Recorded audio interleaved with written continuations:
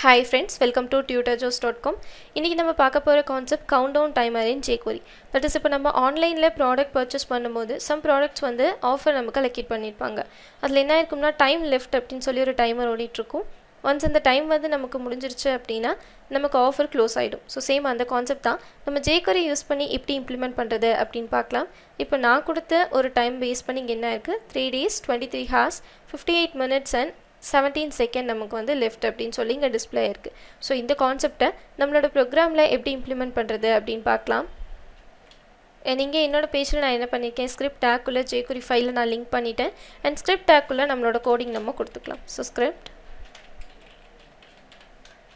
open and close.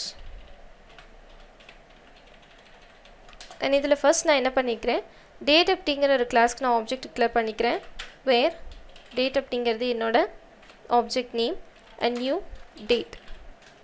இதுக்குள்ள நம்ம ஒரு manual date and time இங்க நம்ம கொடுத்துக்கலாம். சோ நான் என்ன பண்றேன் Feb 24th 2018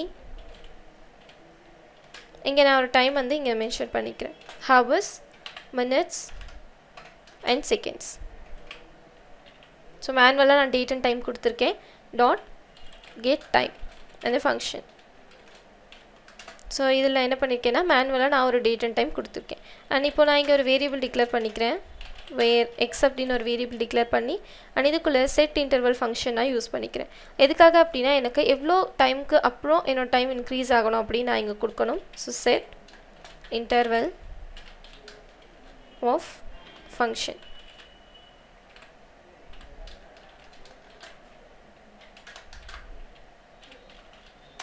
இதுக்குள்ள நம்மளோட கோடிங் நம்ம கொடுத்துக்கலாம். ஃபர்ஸ்ட் நான் என்ன பண்ண போறேன்னா இப்போ இருக்கிற டேட் and டைம் ஃபெட்ச் பண்ணி ஒரு வேரியபிள்ல ஸ்டோர் பண்ணிக்க போறேன். சோ where now அப்படின ஒரு வேரியபிள் டிக்ளேர் பண்ணிக்கிறேன் and இதுல new date current date and current time fetch பண்ணி நான் என்ன பண்ணிக்கிறேன் ஒரு வேரியபிள்ல ஸ்டோர் பண்ணிக்கிறேன். இப்போ என்னன்னா எனக்கு நான் வந்து கொடுத்திருக்க மேனுவலா கொடுத்திருக்க டேட் and டைம் and இப்போ கரண்டா இருக்க டேட் and டைமை நான் மைனஸ் பண்ணி அத பேஸ் பண்ணி தான் நான் இன்னும் எவ்வளவு நாள் இருக்கு டேஸ் இருக்கு ஹவர்ஸ் இருக்கு நான் கால்குலேட் பண்ணனும். சோ என்ன பண்ணிக்கிறேன் அதோட டிஃபரன்ஸ் நான் ஃபைண்ட் பண்ணிக்கிறேன். சோ where diff அப்படின ஒரு வேரியபிள் நான் இங்க டிக்ளேர் பண்ணிக்கிறேன் date minus now. சோ இதுல இருக்க நான் கொடுத்த manual date and time and இதுக்குள்ள இந்த now அப்படிங்கற வேரியபிள்க்குள்ள இருக்க கரண்ட் டேட் and டைமை நான் மைனஸ் பண்ணி ஒரு வேரியபிள்ல நான் ஸ்டோர் பண்ணிக்கிறேன். and next அத பேஸ் பண்ணி தான் நான் இப்போ என்ன பண்ண போறேன்னா days hours minutes seconds நான் ஃபைண்ட் பண்ண போறேன். சோ ஃபர்ஸ்ட் நான் ஒரு வேரியபிள் days ஃபைண்ட் பண்றதுக்காக நான் டிக்ளேர் பண்ணிக்கிறேன் days and இதுல நான் math.floor அப்படிங்கற ஃபங்க்ஷன் யூஸ் பண்ணிக்கிறேன். இது எதுக்காகனா நமக்கு டெசிமல் வேல்யூஸ் இருக்குலையா அத ரவுண்ட் அப் பண்ணி நமக்கு ஹோல் வேல்யூவை நம்ம சேஞ்ச் பண்றதுக்கு இந்த math.floor அப்படிங்கற ஃபங்க்ஷன் நம்ம யூஸ் பண்ணுவோம். இதுக்குள்ள diff அப்படிங்கற வேரியபிள் அத பேஸ் பண்ணி தான் நம்ம days ஃபைண்ட் பண்ண போறோம் divided by 1000 milliseconds into 60 seconds and 60 minutes and நமக்கு 24 hours days ஃபைண்ட் பண்றதுக்கான ஃபார்முலா. and next நமக்கு hours ஃபைண்ட் பண்ணனும். so variable hour அப்படின ஒரு வேரியபிள் டிக்ளேர் பண்ணிக்கிறேன். இதுல சேம் அந்த ஃபங்க்ஷன் math.floor அப்படிங்கற ஃபங்க்ஷன் and இதுக்குள்ள என்ன பண்ணிக்கலாம்னா சேம் diff modulo. இப்போ நம்ம hour நம்ம ஃபைண்ட் பண்ணோம் அப்படினா இத வந்து நம்ம என்ன பண்ணுவோம் எத்தனை hours இருக்கு அப்படிங்கறது பேஸ் பண்ணி ஃபைண்ட் பண்ணுவோம். சோ நம்ம எல்லாமே கொடுக்கணும் 1000 milliseconds and 60 seconds and 60 minutes 24 hours and divided by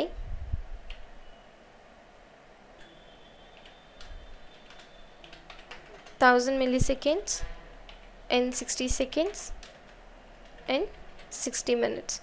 so இது கொடுத்தாச்சு. next நம்ம என்ன பண்ணனும் minutes நம்ம ஃபைண்ட் பண்ணனும். so min அப்படின ஒரு வேரியபிள் இங்க டிக்ளேர் பண்ணிக்கிறேன் math.floor. so the function இதுக்குள்ள diff modulo இங்க நம்ம என்ன பண்ணுவோம் hours பேஸ் பண்ணி minutes நம்ம ஃபைண்ட் பண்ணுவோம். so 1000 multiply by 60 seconds and 60 minutes divided by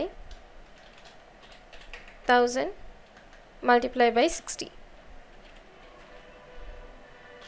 and finally நம்ம seconds கண்டுபிடிக்கணும். so sec னு ஒரு வேரியபிள் டிக்ளேர் பண்ணிக்கிறேன். so same dot math.floor and the function and இதுக்குள்ள diff modulo 1000 milliseconds multiplied by 60 seconds and இதுக்குள்ளே நான் என்ன பண்ணிக்கிறேன் 1000.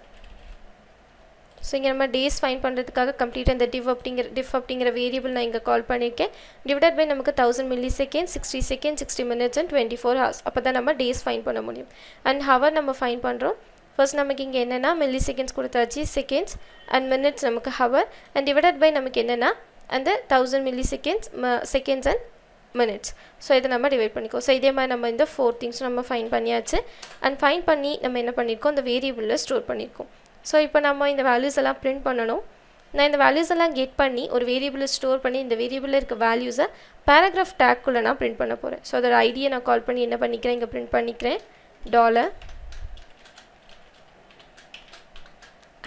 $#demo ஐடி அப்படிங்கிறதுனால இங்கே நான் ஹேஷ் யூஸ் பண்ணியிருக்கேன். .html of இதுக்குள்ளே நம்ம என்ன பண்ணிக்கலாம்னா நம்மளோட வேல்யூஸ் எல்லாமே பாஸ் பண்ணிக்கலாம். ஸோ ஃபர்ஸ்ட் எனக்கு டேஸ் வந்து எத்தனை டேஸ் அப்படின்னு பிரிண்ட் ஆகணும். ஸோ டேஸ் அப்படிங்கிற வேரியபிள் நான் இங்கே கால் பண்ணிக்கிறேன். ப்ளஸ் எனக்கு இதுக்குள்ளே இப்போ எனக்கு டேஸ் அப்படின்னா அந்த நம்பர் தான் இங்கே பிரிண்ட் ஆகும். ஸோ டேஸ் அப்படின்னு ஒரு டெக்ஸ்ட் இங்கே நான் பிரிண்ட் பண்ணிக்கிறேன். ப்ளஸ் ஹவர் இந்த வேரியபிள் ப்ளஸ் இங்கே ஒரு டெக்ஸ்ட்.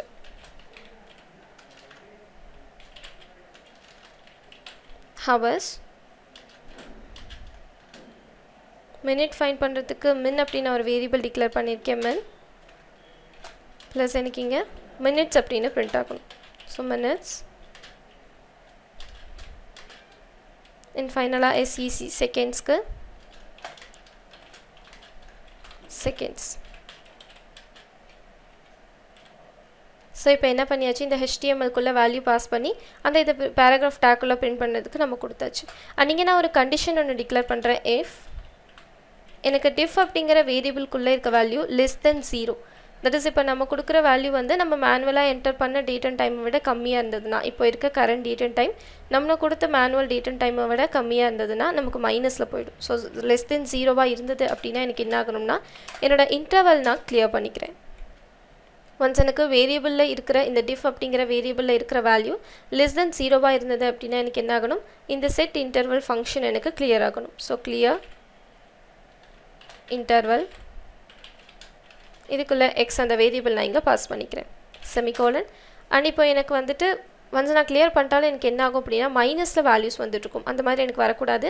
அந்த பேராகிராஃப் டேக்குள்ளே தான் நம்ம என்ன பண்ண போகிறோம்னா ஒன்ஸ் இது வந்து <10 இல்லாமல் <0 இல்லாமல் <0 இருந்ததுன்னா பேராகிராஃப் டேக்கில் எனக்கு டேஸ் ஹவர்ஸ் அந்த மினிட்ஸ் எல்லாம் பிரிண்ட் ஆகணும். அப்படி இல்லை அப்படின்னா எனக்கு இந்த இடத்துல $#demo .html of இங்கே நம்ம ஏதோ ஒரு டெக்ஸ்ட் நம்ம இங்கே பாஸ் பண்ணிக்கலாம். expired அப்படின்னு நான் இங்கே ஒரு டெக்ஸ்ட் கொடுத்துக்கிறேன். சப்போஸ் எனக்கு அந்த வேல்யூஸ் <0 இருந்ததுன்னா எனக்கு என்ன ஆகணும், expired அப்படின்னு பிரிண்ட் ஆகணும். ஸோ இந்த செட் இன்டர்வல் இந்த இன்டர்வல் வந்து எப்போ நமக்கு இன்க்ரீஸ் ஆகணும் அப்படின்னா 1000 மில்லி செகண்ட்ஸ்க்கு ஒன்ஸ் எனக்கு என்ன ஆகணும், இன்க்ரீஸ் ஆகணும்.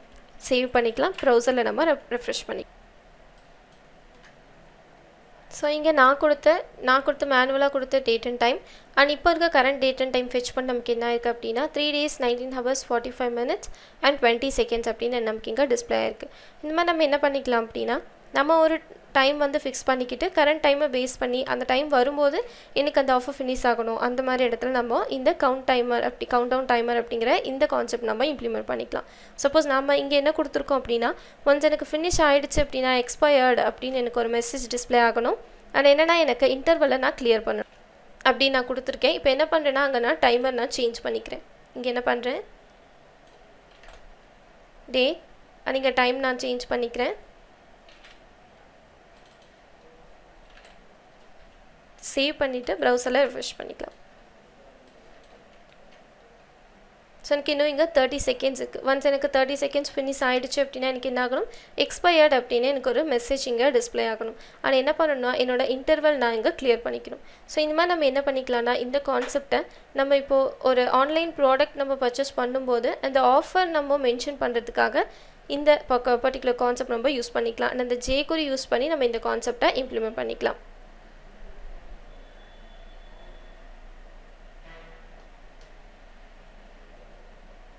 ஸோ நமக்கு இங்கே எக்ஸ்பயர்ட் அப்படின்னு இங்கே டிஸ்பிளே ஆகிடுச்சு. சப்போஸ் நம்ம அந்த மெசேஜ் பாஸ் பண்ணல அப்படின்னா நமக்கு மைனஸில் அந்த டைமிங் நமக்கு ரன் அவுட் ஆகும்.